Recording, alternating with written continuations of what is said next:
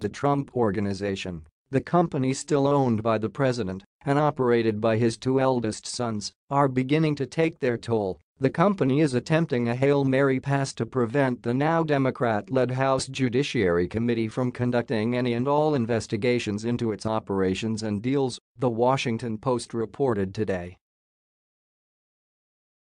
A lawyer for the Trump Organization, Alan S. Futerfas, sent a letter today to House Judiciary Committee Chairman Gerald Nadler, D. New York, claiming that the committee's investigation has been tainted because it had hired an outside attorney who once worked for a firm that did legal work for the company.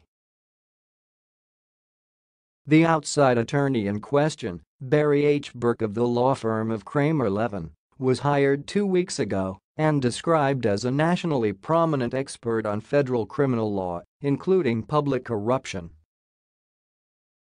It's little wonder that the Trump Organization would object to having such an experienced hand on deck in the investigation into the shady dealings that have leaked out in multiple indictments and press reports, particularly after both Michael Cohen, the president's longtime personal fixer, and Alan Weisselberg, the company's CFO, have agreed to cooperate with prosecutors.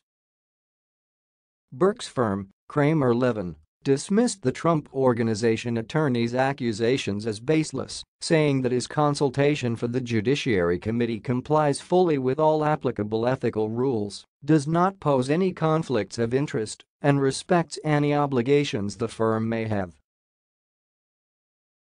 The law firm said that Burke was consulting with the Judiciary Committee in a personal capacity rather than as a partner in the firm, and that the company would therefore not receive any money as a result of his work, nor provide any external support to his efforts with the committee.